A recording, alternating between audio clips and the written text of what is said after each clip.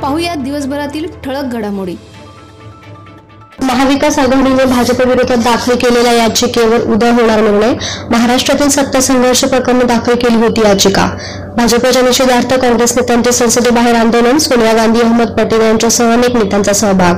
कर्नाटकच्या तमाशाची महाराष्ट्रात पुनरावृत्ती करण्याचा भाजपचा प्रयत्न, प्रियंका गांधींचा भाजपवर निशाणा। सत्ताधाऱ्यांकडून महाराष्ट्रामध्ये लोकशाहीची हत्या, संसदेच्या हिवाळी अधिवेशनात राहुल गांधींची भाजपवर टीका। मला अगदी उभं आडवं जरी चिरलं तरीही मी राष्ट्रवादीमध्येच आहे, अजित पवारांची महत्त्वपूर्ण प्रतिक्रिया। सत्ता नसेल तर भाजपचे नेते वेडे होतील, शिवसेना खासदार संजय राऊत यांचं मुंबईत वक्तव्य। एखाद्या व्यक्तीचं मत वेगळं असू शकतं, अजित पवारांसंबंधी शरद पवारांचं मोठं वक्तव्य। म्हणाले, राज्यपालांनी सांगितलेल्या दिवशी मतदान झाल्यानंतर सगळ्या गोष्टी स्पष्ट होतील। मी पक्षासोबत, मी आदरणीय पवार साहेबांसोबत।